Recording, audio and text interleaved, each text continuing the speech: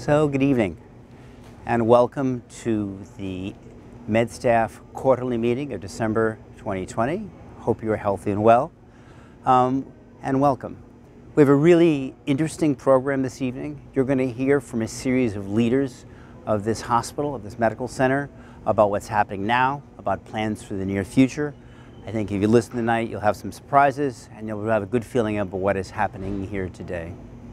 For me, this is the last time I will address a quarterly meeting of the MedStaff as your elected medical staff president. I stepped down, it's term limited, on January 1. I'm very excited that unless an astonishing surprise occurs with the elections tonight, Dr. Ron Bachner will step into this role. Ron is a tremendous leader with a long commitment to this institution, with a belief in what we're doing here, we're building here. Really good with relations. And one thing I'm really excited about with Ron is that Ron is not only the first surgeon in decades that we've had take this role, but he has a deep understanding of the individual needs of the individual clinician. I think if anything to say about Ron is he's going to be able to say, what is it that makes the practice of medicine better, more enjoyable, more efficient, more accurate? What allows us to practice the individual clinician's day-to-day business that much better? So I'm very excited to have Ron. I'm looking forward to supporting him. I encourage all of you to support him going forward. For me, this ends 6 years of serving as medical staff president. I think it's been a remarkable 6 years. I mean, during this time, we've seen a massive growth and change in this institution. We saw the merger first with this hospital with Somerset, and then with Hamilton, and then the Barnabas system. We've seen the deeper connection of the medical school. We've seen all these things come together. In my time here, over 1,000 clinicians have joined our medical staff as we have massively expanded. We've built the new emergency room. We built the new neurointensive care unit, cardiovascular intensive care unit. We built a innumerable number of programs and connections that we continue to grow and to strive to become part of RWJUH Barnabas and all the hard work that we've done and still have to do. I'm particularly proud of the work we've done around the LGBTQ community and the services we've built there. I'm very proud about the communication abilities that we've built for your medical staff so you know what is going on here. This has been a very exciting time for me, for this institution, and it's been truly a thrill to go forward. There are a number of people that I must thank for all their hard work in supporting me, working with me, teaching me in the past several years. First and really critical, I have to thank Ms. Nicole Berner. Nicole Berner, who is the Director of the Medical Staff Office. For those who do not know her, and I suspect that's very few of you, this is a remarkable leader, teacher. She has a deep understanding of medicine and the med staff role. And she has been a tremendous guide for me. There's nothing that I could have done without her guidance and her teaching. And I thank the staff of the Medical Staff Office themselves for their hard work over the past several years and all they have done. I have to thank an early teacher of mine in this role, Dr. Josh Bershad. Josh, of course, stepped up to a system role.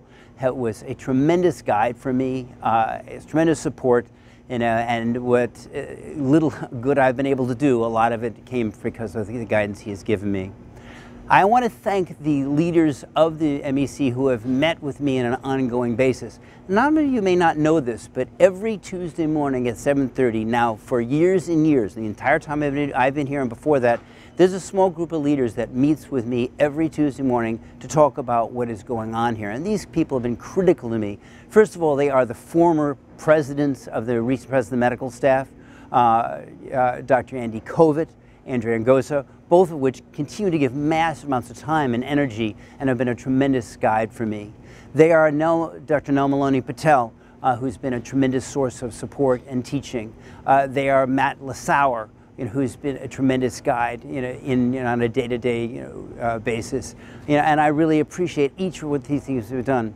I have to thank Mr. Chris Honig, who has built this communication package and has been so much a core of what we have done here. I don't think any of us quite understood that we were capable of taking it this far, and he has, been an important guide, in doing that. And I also critically have to thank all the members of the Medical Executive Committee, all the elected officers, all the chiefs and chairs. You don't get the opportunity to attend MEC meetings on a daily basis, but these people take the future of this hospital incredibly seriously, and they work very hard, and you owe them a great deal of thanks, because much of what we build here is because of them. During the time I have been here, I'm now serving with the fourth president, CEO and president of the hospital, and each has been important to me. You know, Steve Jones, you know, who first oriented me to my role, got me involved with the board, taught me the steps, was extremely important, and I have to thank Steve. Mike Antoniadis, in his brief time, made an important point to me, in that he needed me more connected to operations and what was happening here in the hospital, and he got me into that role. And then, of course, the remarkable and amazing John Gantner. John is a wonderful teacher, a wonderful friend, a brilliant hospital administrator and finance, and of course his incredible ability to engage and to support. And I have him a tremendous number of thanks. And then I welcome Bill Arnold, who I'm excited to have here, as we move forward. Most of you don't have the opportunity to work with or listen to on an ongoing basis with our chair, Mr. Jack Morris. Jack, who I've been now the opportunity to work on the board here as well as the board of the system for the past 6 years. What you miss, because you don't have the opportunity, is how much energy and how much work and how much deep love Jack has the institution, and how much he touches this institution, how much time he's put in. And Jack has taught me a lot by his leadership and his drive and his love of this institution. And then, of course, Barry Ostrowski, CEO and president of the system, whose vision for this system, vision for patient care, for being involved in the community, for diversity, for what we can build together, has driven much of this. And I have to thank him for all he has taught and his leadership. I have to thank my partners in practice over the past few years. Not once, when I've canceled meetings I was supposed to have with them, rescheduled my patients, and didn't show up when I was supposed to show up for meetings that we had, did any of them complain. They were always supportive and positive, and I thank every one of them for what they had to give to make my role possible.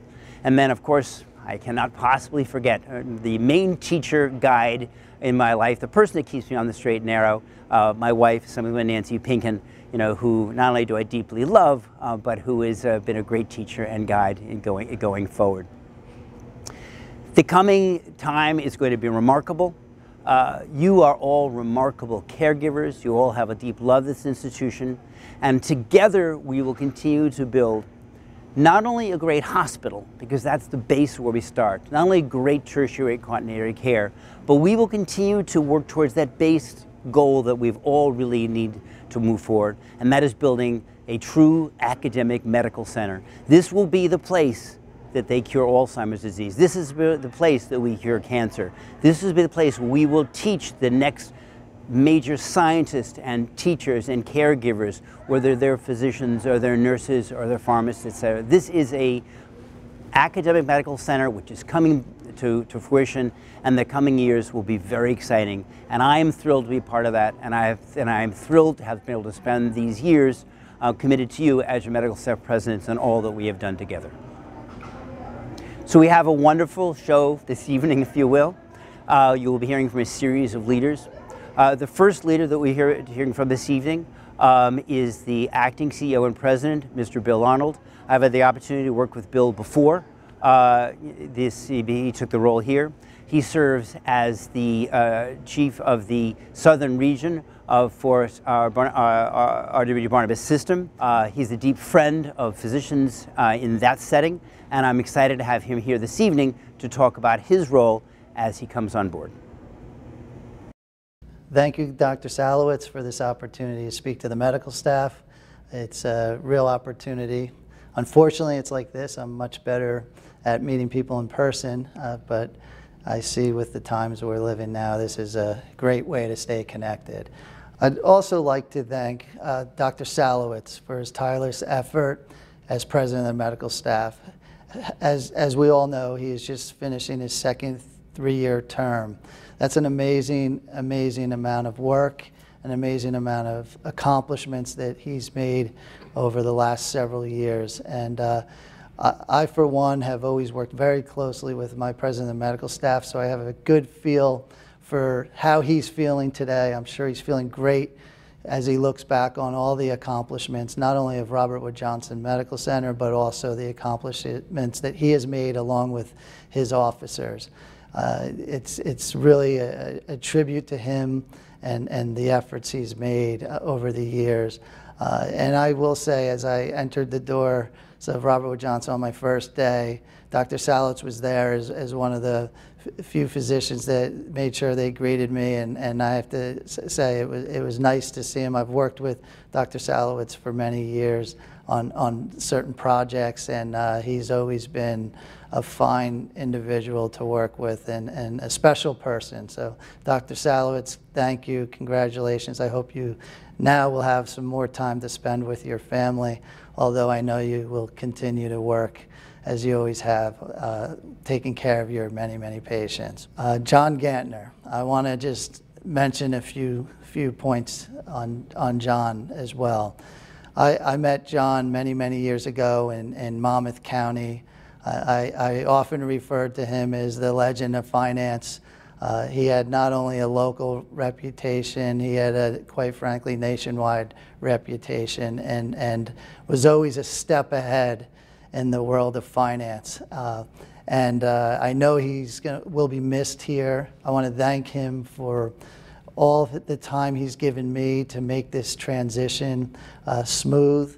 He's been very helpful. He has a tremendous amount of history and local knowledge, and the passion for Robert Wood Johnson just bleeds through, and he's a special person. I know many will miss him. I also will miss him. I've looked up to him as one of my counterparts, as I was the past CEO of Monmouth and he was the CEO here. We tended to work together. He and I worked to move patients to the appropriate level of care, and that was patients going both ways between here and Monmouth Medical, and I just wish him all the luck in his future, and I hope he also enjoys his new free time and is able to spend some moments with his family and really enjoy the holiday season. So thank you, John. I wanted to just go through a little bit of my background so I could get to meet some of you virtually. I've worked in the southern region of our system for just better than 20 years and have worked as the CEO of Monmouth Medical, and then after that I moved on to the regional president, the southern region. And over the last couple of years I've had the opportunity to connect to many of you, both in leadership as well as the private practitioner in the community. And I have to say that is what attracted me to this interim role. I see a real win-win for us all to work together and to continue to connect the dots between Monmouth and Ocean County and Middlesex. To date, we've had some real success in moving patients from both Monmouth and Ocean County for higher level care here to New Brunswick. And each and every case has come with a really nice warm welcome, both for the patient and the hospital, in sending the patients in this direction. Many happy customers, happy patients and families after those connections were made. The other point that I would like to make is, and many have asked me, is how are you going to handle this interim role? Well, each and every day I'm going to treat this as if I'm the permanent CEO. I think it's important for me to have that type of dedication and that type of presence, and really work to support each and every one of you and make sure I help you create the best possible environment for you to work and for us to care for patients. So I'm going to take this position very seriously. One of the other questions I've been asked a lot is, what are my priorities? My number one priority is to make sure I develop a relationship with the medical staff. Many of you have welcomed me, and I want to thank you for that. Several have stopped by, several have made appointments. I've stopped by on some of you, and I have to tell you, I think that is the best way to operate with open communication. I believe the success of an institution like this comes from good, strong administrative and physician relationships, as well as board relationships, and ultimately staff relationships. When we all work together, we can create great things, great programs, and we can have fun doing it. So I do plan to have a monthly meeting with the chairs. That's a meeting I had at Monmouth Medical, which went very well. It was an open meeting. We will have agenda, but I think what happens is we end up really focusing on issues that have an impact on each and every physician, as well as our patients and staff here at Robert Wood Johnson. So we'll be setting that up right away as we enter the new year, and it will give us an opportunity to really focus and develop strategy and move forward in executing on that strategy. I'm not the type of person that wants to execute on strategy without having as many fingerprints as possible on that strategy. So each and every one of you will have an opportunity to work either directly with me or through your medical leadership to bring ideas forward so that we can improve program and build new program as we move into 2021. Another important point I'd like to make is the work happening right now in New Brunswick with St. Peter's. The chairman of the board and John Gantner and others have really brought me up to speed on that transaction. So as we move forward, I look forward to working with many of you to develop not only Robert Wood Johnson's strategy, but New Brunswick's strategy. We have an unbelievable opportunity to create something very special in this market, and the input from each and every medical staff member as we move forward will be important to me and to the future of not only Robert Wood Johnson, but all the healthcare services that will be provided in this market. I do want to, again, express my sincere thank you to each and every one of you. I know during these difficult times, sometimes it's hard to stay up. We're all working so hard to make sure each of you are safe, as well as our staff and patients as we go into this next wave of COVID. And I will tell you, I'm impressed with the management team in their work. Both the senior level management as well as the managers at the department level that work each and every day to create policy, procedure, and really make sure that the environment is as safe as possible. That to me is what we're here to do. First and foremost, take care of patients, but we have to take care of ourselves. And I hope each and every one of you are taking care of yourselves and your families as we go through these difficult times. I for one, am focused on PPE. That's always a sensitive subject. I know that Dr. Trooskin and team are working together to really figure out how best to provide the PPE that's necessary to create safety and create a safe environment. For all of us, we have to make sure we're following policy and procedure. NIOSH, OSHA, CDC guidelines are all there. We can all follow those guidelines and then conserve so that we continue to have the PPE, the masks, the gowns, and everything else that's necessary to remain safe during these difficult times. As we move into the holiday seasons, I hope you all had a nice Thanksgiving, and I wish you and your families a happy holiday season. I know it's going to be a difficult one given the situation we're living in today with COVID, but I know you'll all take some time. Please relax and come back energized. I look forward to 2021. I will be kicking off a strategic process, and I will be looking for input, as I mentioned earlier, from each and every one of you. And I truly look forward to working with the chairs of the departments to move program forward. Thank you and have a great evening. Bill, thank you very much for your kind words. I really appreciate it. That's I am touched. I don't know if you could understand, but you can feel. But Bill has a deep understanding and belief in clinicians and people on the front line. I know from people at Monmouth he has very good relationships, with the clinical staff, and I think that's going to serve him and us very well as we build here.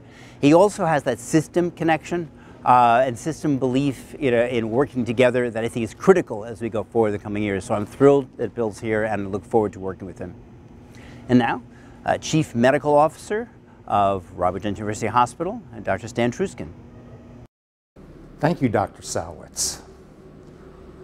First of all, I'd like to formally thank Dr. Jim Salwitz for his service as medical staff president. Feels like he's been our medical staff president forever, and he's done an absolutely wonderful job.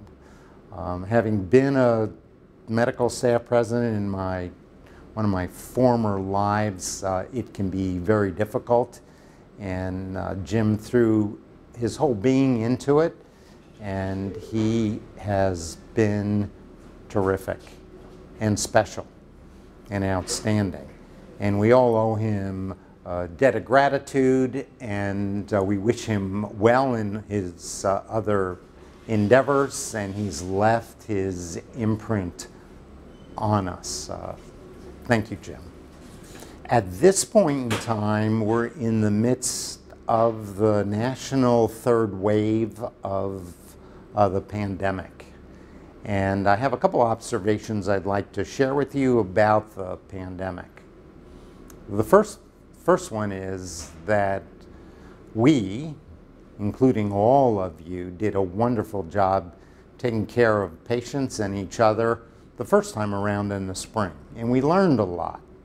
And we're all tired, walking around with my mask when it's not on my face, it's in my hand or in my pocket.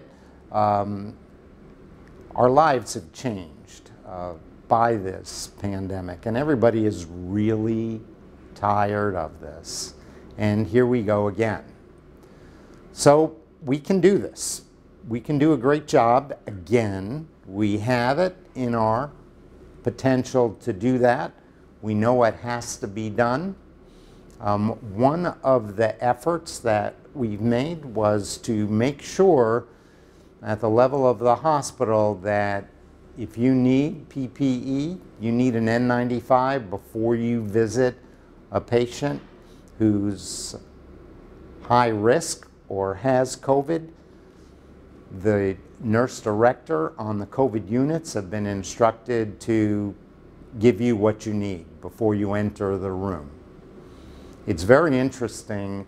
Dr. Carson and Panettiere led a study of hospital workers during the first surge, and what we found in people who've worked at RWJUH, the frontline healthcare providers had a very low infection rate, and that's a testament to the fact that we know how to take care of ourselves, and we should minimize the anxiety that you won't get what you need, because you will. We have the protective equipment, we have it in enough supply, we're going to conserve it so we remain with enough equipment. But if you need equipment before you go in to see a patient, it's going to be here for you. So I want to thank you for all that you do in taking care of our patients and taking care of each other. And although we have to go through this again, we're going to be successful, probably more successful than we were before. And I'll finish by wishing you all a happy and healthy holiday and New Year. Stan, thank you very much for your comments. I do appreciate it. You know, I love, it's so Stan to see his comments, you can do this. You know, because, you know, that symbolizes his strength and his leadership and what he, what he offers. So I think that's very positive and very Stan. So thank you very much, Stan. And now, Senior Vice President for Operations, Ms. Lydia Stockman. Thank you, Dr. Salwitz, and thank you for allowing me this time to share very important information with you. As we continue to manage the COVID-19 pandemic, our second wave surge plan is in effect. Our plan is a roadmap for cohorting and managing the census safely while we also continue to manage our non-COVID patient population. We know that it is critical to maintain services in order to support our community and to save lives. Our community and the community beyond our service area rely on the tertiary and quaternary services provided here at Robert Wood Johnson University Hospital. We will continue to provide all services for as long as we can safely deliver care. Unlike the first wave, where we immediately stopped all visitation and decanted services, our approach this time is a more gradual glide path in response to the regional activity. For example, we know that the COVID numbers in the state are now consistently much higher and the COVID positivity rate continues to rise. And it is for that reason that we decided to modify our visitor policy and reduce the hours of visitation. We will continue to evaluate daily and make changes as needed. In addition, two more challenges in managing COVID are PPE conservation and staffing. We are very sensitive to making sure staff have the PPE that they need, and it is critical that we follow the hospital policy in order to maintain staff protection. We are making changes to the distribution to address the concerns raised about access to PPE. However, I cannot stress enough that appropriate utilization is essential in order to ensure that we have an adequate supply for the long haul. While the short decrease in the summer in cases allowed us to stockpile supplies, we are still experiencing a national supply chain shortage. With the entire country now considered a hotspot, this will continue to be a major challenge. Staffing is also a significant challenge, and a shortage of personnel is being experienced across the state. We are working collaboratively with all disciplines to support and implement strategies to address staffing issues. I am grateful and appreciate very much the teams that we are very fortunate to have here at the hospital. Together, I know that we can get through the second wave, and we will need to be creative, resilient, and maintain an open mind in order to endure this next surge.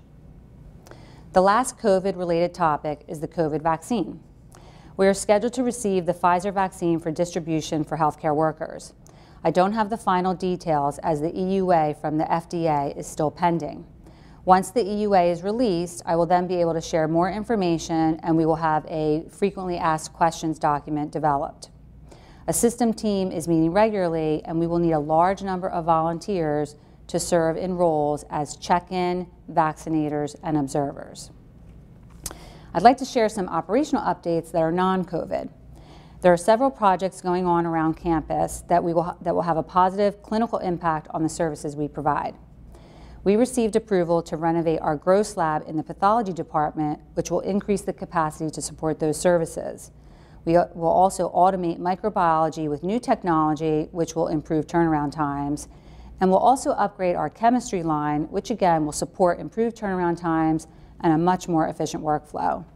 Our lab continues to lead the way in testing and technology, and we are extremely fortunate to have this team as part of our operations. In radiology, we will install a 3T MRI, meaning we'll have 3 MRIs on campus by the end of the year, and we will also have a brand new radiology reading room. The OR South building expansion continues to move forward and is on schedule. Next week, we have the opportunity to participate in the signing of a steel beam that will go into place for the structure. This is really exciting expansion, and it's a renovation that will result in a state-of-the-art operating room, advanced technology, and much-needed space for our PACU recovery area. A smaller project and also an important project is the physician lounge. We partnered with the medical staff office to conduct a survey in order to obtain feedback about the current physician lounge space. We received a lot of good information, and we would like to explore moving the physician lounge to a more central location. We are evaluating the former gift shop location, and we would like to take the feedback provided and incorporate that into the design. I don't have the date for that official kickoff or move. However, we are moving that evaluation forward. The last operational update I will share is the addition of 3 rooms on our orthopedic unit 2 East.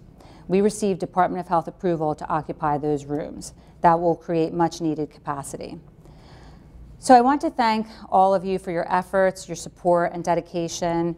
I truly appreciate all that you do. I cannot express how much it means to me when you send me a thoughtful text message, when you stop by my office and check in, when you provide your opinion and your feedback. We may not always agree, and we will definitely have different points of view, and I believe that that is what makes us a successful team. It is through our responses, our flexibility, our sharing of ideas, and our ability to rapidly adapt that has fueled our resilience. One thought that has helped me in the past several months is that we cannot control the change occurring around us, but we can control how we respond to it. I encourage everyone to keep these thoughts in mind, to take care of yourselves and your family. Stay safe, and thank you again for all that you do for our patients and for our hospital. Thank you. Thanks, Lydia. When she talks about a roadmap, I can't but think about as navigation. And if anyone is able to navigate us through this, it is Lydia Stockman. I'm very excited to have her in this leadership role. She's doing so much.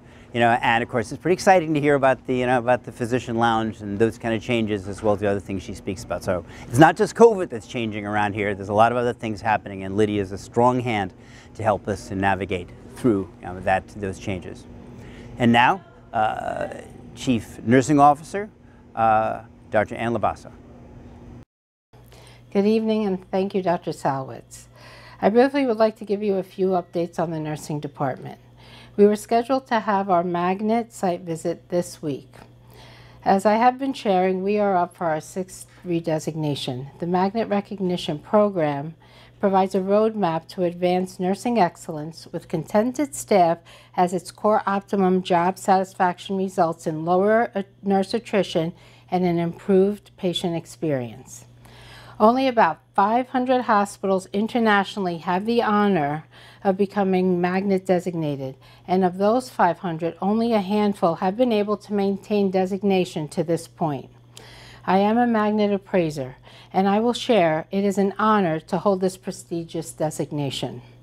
Unfortunately, I have had to postpone our site visit due to COVID and the limitation of only 10 individuals per room. A site visit is a time of celebration and sharing of nursing team success, and limiting the nurses to only 10 per room will hamper their sharing. Therefore, our story will be celebrated in the late springtime. More to follow as our new year begins. Secondly, I would like to share some changes to our nursing leadership. Julie Arnold, who was our AVP of Critical Care, has transitioned over to the outpatient arena as the AVP of Transplant Services. We thank Julie for several years of service, and we wish her continued success in her new role. As we begin the search for her replacement, Georgia Harrison, who is our CCU Director, will assume the interim AVP role, and Keisha Holmes will transition as the interim CCU Director. In addition, Lauren Michaels, who has been with us for almost 30 years, has decided to take a new role with a sister organization. Lauren has held several roles in the nursing department through her years and has held many leadership roles, and we thank her for her devotion to New Brunswick. And we know she will be successful wherever she goes. While she was in the emergency department, she oriented a new nurse, Stella Sangiuliano, to the department, and now she will be orienting her to the interim director role many years later. In addition, Geraldine DiLorenzo, our newest assistant vice president of throughput, has assumed coverage of the emergency department.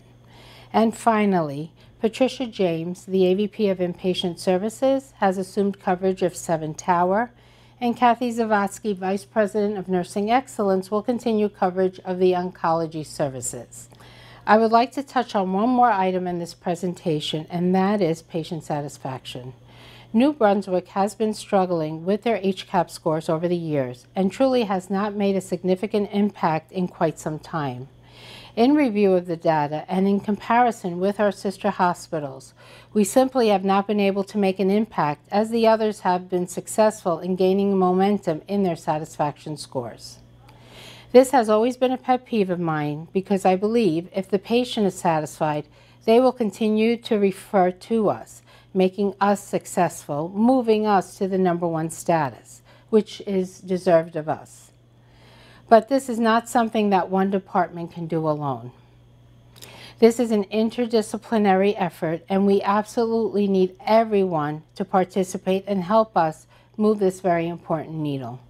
There will be a very comprehensive action plan in 2021, and we ask that you all be part of it, and by the end of the year, I hope we finally see a significant positive trend in our data.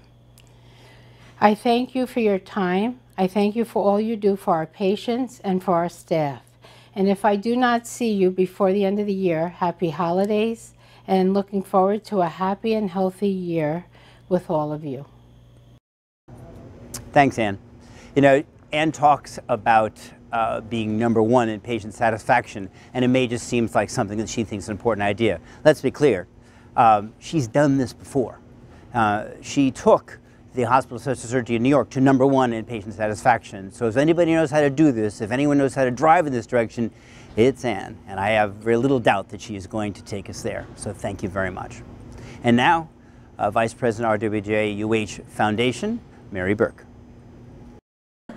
Thank you, Dr. Salwitz. I joined the foundation back in June, and since then it's been a great pleasure to work with all of the community leaders, Board of Trustees, and especially the physicians. That's why I came here. This fall we decided to launch a physician campaign to invite and celebrate the physicians in our community who support the hospital philanthropically. I hope that you all will consider making a gift to the foundation this December. You can please visit our website for instructions on different ways that you can do that.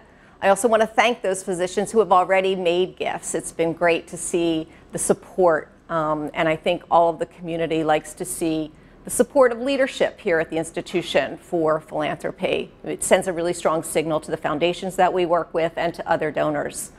We're always looking for new ways of partnering with you, particularly around grateful patient fundraising. So I hope that if some of you are interested in partnering with the foundation on initiatives here at the hospital, that you will reach out and connect with me. And just one last pitch in terms of this year. I want to particularly thank Mike and Marlene Nissenblatt for stepping up with a very generous challenge fund for gifts from physicians to the foundation this year. They will be matching all gifts dollar for dollar until the end of the year. So if you can think about making it a year-end gift to the foundation, your money will be doubled. And your impact will be doubled. Thank you very much. Thanks, Mary. And by the way, thanks Michael Nissenblatt for your offer and your support. So that concludes our evening together. I would be remiss if I didn't wish all of you a wonderful holiday season, time I hope with your families, time to share, a time to support each other. Take the time to heal, to build. We'll get through this time together, and we'll continue to build strongly into the future. So to all of you, have a wonderful evening, stay safe, and we are RWJUH Strong.